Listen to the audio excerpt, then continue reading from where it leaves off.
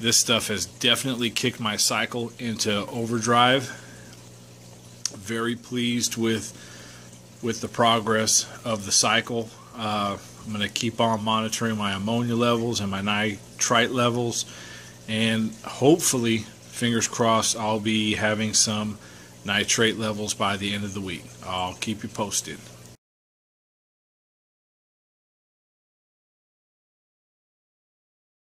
Today's Tuesday. Have a definite bump in nitrites again, so I'm up to, looks like 2 parts per million. My ammonia has been decreasing.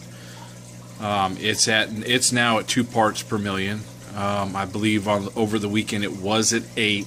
Okay, and I also now show nitrates at about 5 parts per million.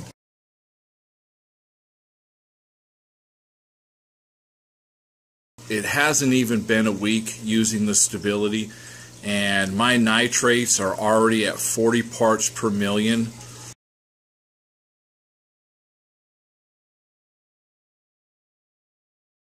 What's going on? Update Thursday. Ammonia looks like it is just about out. Okay, using the stability, the nitrites, it's just right there in front of you. Picture says 1,000 words. If you need to know how the Seachem Stability works, there it is right there in front of you. Give another update tomorrow.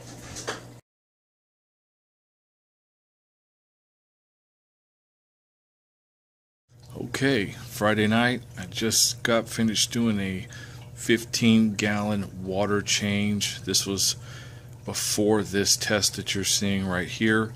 I wanted to help out my biofilter by getting rid of some of the NO2. And nitrates were 80 parts per million yesterday. After the water change, they're about 20. And you can see the NO2 still sticking at about 2 parts per million, so definitely needed the water change. Right, another update tomorrow. Okay, YouTube, basically what you just saw was me cycling my tank for 1 week using Seachem Stability. Seachem Stability does not need to be refrigerated. It does not develop bacteria per se. It is the spores of the bacteria, and when it's released into your water, that's when it begins to split and multiply and then develop. So it doesn't need refrigeration. This stuff is awesome. It does work. Looking at some reviews online, a word about cycling your aquarium. If you're going to use the fish to cycle, do not use any type of dechlorinators like Prime that bind the ammonia and nitrite. Don't use that because that will retard and slow down the process. A word about fish in cycles. Myself personally, I know a lot of people use the fish in cycle. I'm just trying to give you an alternative. You don't have to do that. We're all in the hobby to keep fish, not to torture them and not to kill them.